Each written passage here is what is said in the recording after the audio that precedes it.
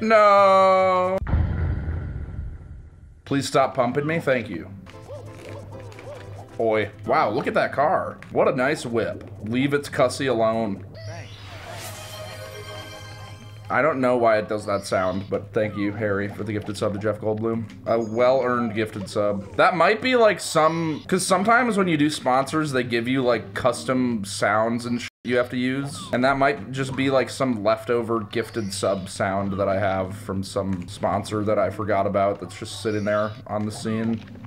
I don't know. Did someone tell a joke? A joke in my chat room? During serious RTAs? You know what to do with them. RTA is real-time attack. Essentially what it means is it's just a speed run of an individual level. And it sounds cooler than saying wet dry world runs. I hope that this helped. Suffocate his coochie. Plastic bag over his coochie now. Stuffed pepperoni in his cheesy bread now. Foo. Ales. Okay? It's gonna be tight. Because the 100 wasn't that good.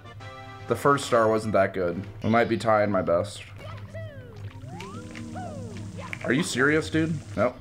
Wow, that's actually crazy. I think that would have been it. That might have actually ended up being it. What was the final time? 14:20? Yeah. If that was a 13:70, that literally would have been it. Fuck. Yeah, that's pretty good though. I mean, it's getting better. I'm feeling it. I wasn't feeling it at first, I'll be honest. It's always hard to get back into it if you haven't played for a while. But I was feeling that one. It's actually pretty good. Considering that I lost like a whole second on the first star, and there was stupid shit that happened on the 100 as well. Would have doesn't cut it. You're right.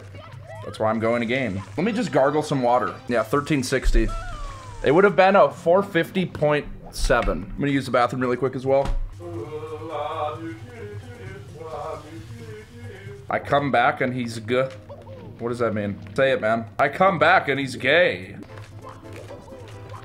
Hell. It's good to be back, although, like I said, until I'm 5 days in a row, I don't want to say I'm back. That's my criteria for being back. I don't know what 506 is from, but if you're looking at best split time, it's gonna be different than best RTA, because the split starts from touching the door to go upstairs, and RTA starts from the star select. Oh, trust me, I saw the Bach video. It's incredible. Why do you just start fucking? Are you not able to fucking keep it in your pants? God,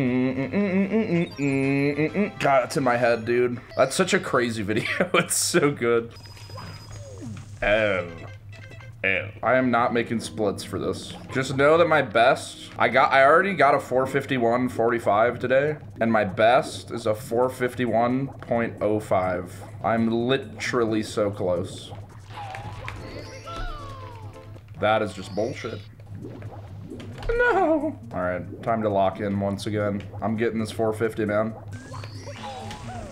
No. I don't really know what's going on with the tunnel thing. I honestly have no clue, but I guess my first thought is, how is that kind of thing even like possible? I don't understand how it's possible. Like, how does that go on without anyone knowing? I mean, I understand you dig a tunnel. That's not the part I'm confused about. I get, but how do you dig it under like a fucking incredibly busy populated city with no one knowing? It's actually impressive. Who's gonna look?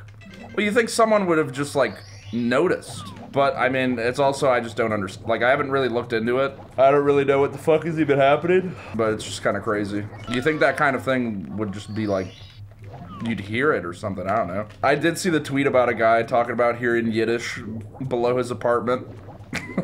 That dude's gotta feel like so validated now. Like, imagine being like, dude, I swear to God, I've been hearing people under our apartment, but like, there's no basement. Like, I'm telling you, there's people here. And everyone's like, yeah, sure, man, whatever. And then this shit comes out, you're just like, I fucking told you. I told you they were underneath. I'm hearing asparagus in my walls. The asbestos is screaming to me, slime. The star is so awkward. Hold on. That would have been so fast if I didn't ledge grab. Hell, you can't trust me. I don't even trust myself. Go to secret aquarium. I honestly probably have time to be saved there as well. But how? So did they use a shovel or was it like silverware? Does anyone know? Well, there's a point when, I learned this in Minecraft, there's a point when you're digging where like, you need tools. I just feel like it'd be so hard to get through with just a shovel. No! That was going decent. Probably started like the E-Rob hole stream. But that, dude, that's exactly why I'm like, how is that even possible? Because it took like 10 motherfuckers. And I mean, I guess it's different depending on where you start. Like if you're hitting rocks and shit, you're probably fucked. But like, bro, it took 10 plus grown ass humans with tools to get a 6-foot hole that was like barely wide enough to fit a person. Like, how do you build a whole ass tunnel? It's just nuts. You dug it in the worst dirt conditions? I didn't dig shit, bro. I was there to watch. This fucking clown. This fucking bug. I'm not here saying I could do it. Stop putting words in my mouth. I mean, yeah, I guess streamers aren't a great metric because streaming, you know, it's not about doing it as optimal as possible. It's about the content. That's too slow. I'll take a 41 anything, but 42 is just making it harder than it needs to be. Have you ever tried a no-hit run? Oh man, do I have a video for you. I have the world record for one. It sounds so stupid. I have done a no-hit run, yes. Damageless 120 star. It has been done. Ground pounds of the hole like Mario, leaves to take a shit, stands around and ventilates his coochie for 8 hours. Dude, just how am I supposed to let my coochie breathe when I'm starting to become self-conscious of how it ventilates based on this obsession of coochie breath? I don't even know what I'm saying anymore.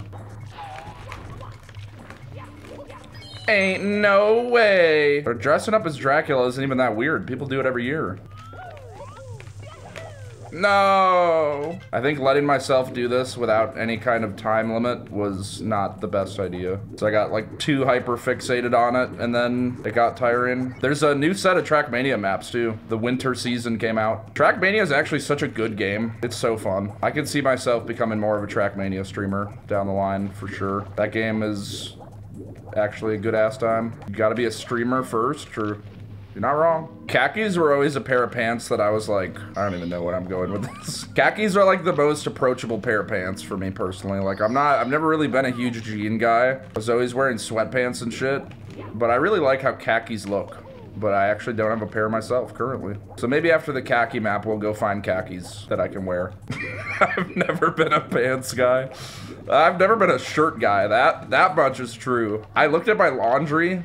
Like I did my laundry recently and it was like, let's say 6 pairs of boxers, like 2 pairs of shorts and like 1 shirt and like a towel and socks. I have not been wearing a shirt. If I don't go live, I don't usually wear a shirt unless it's cold. It's actually been cold as fuck. I think another winter freeze over is happening in Texas, supposedly. Time for all of the power to go out and every single fucking store to shut down and the entire state goes into a state of panic because there are just no snowplows or anything. Pre-Johns for another vacation? No, I'm just informing you guys of the happenings of the world over here in Austin, Texas. Thank you, Punke, for a paragraph about your shitted experience. Definitely gonna read that. It's supposed to be like 17 degrees later this week or something. Speaking Celsius? No, it's gonna be really cold in Celsius. Punke, all of your shitting problems would be alleviated if you just had a bidet. Just get one, man. They're like 20 bucks. No, it's actually, since I've been back from Minnesota, I'm not even kidding, it's been colder here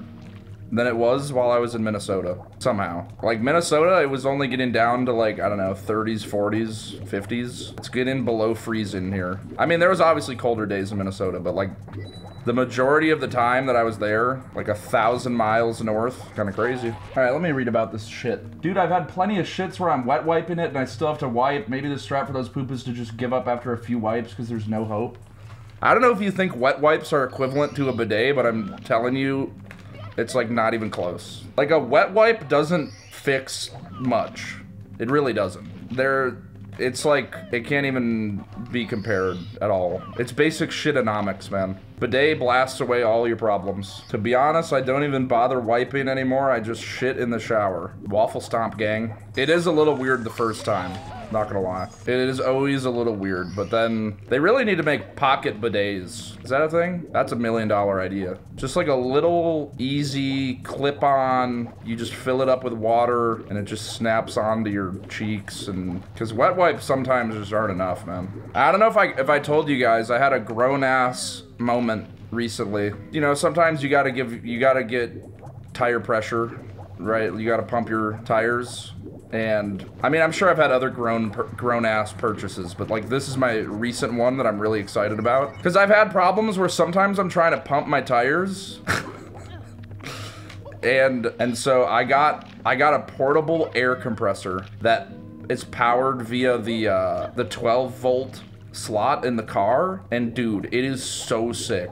It gets locked in, you set it to what pressure you want, and you just turn it on, and it just does it. It's so sick. I'm so happy about it. It used to always be like a thing, like, oh man, like my tire pressure's low, but then anytime I get in the car, I'm going somewhere and I want to be there on time, so like I don't have time to pump. But now it's like, oh, I just pull out the air compressor and then boom. It's so fucking nice. It was like 20 bucks. Very pleased with my purchase. So now I'd like to extend the, like what is like a grown-ass purchase that you guys have made that you're really fired up about? House, a real nice washer, okay. Hey, a nice washer goes crazy. A washer upgrade from something that you had to like rinse everything to being able to just put anything in there is a godsend. I bought a car. Hey, grats. Clap lights? Really? I didn't know people actually bought clap lights. I thought that was just a meme. Not getting up out of bed to turn out the lights, you feel like a god? Well, I don't have clap lights, but I have a smart light. So if I wanna, I could turn the light on with my phone. But usually I just turn it off with the switch. I love having a smart light. They're pretty expensive though. It's like $40 a bulb or something like that. They're pretty fucking nice. I have a buddy back in Minnesota who he has like a smart house. Like he has like Alexa, and every light in the house is hooked up so that you could just be like, Alexa, turn on the kitchen light and make it red, and it just does it. And it's pretty fucking convenient, I'm not gonna lie. So what happens when you clap some meat in the room with the clap lights? That's also what I was wondering, but I didn't want to bring it up because, I don't know, it just seems inappropriate. You activated my Alexa, jackass. Oh, my bad.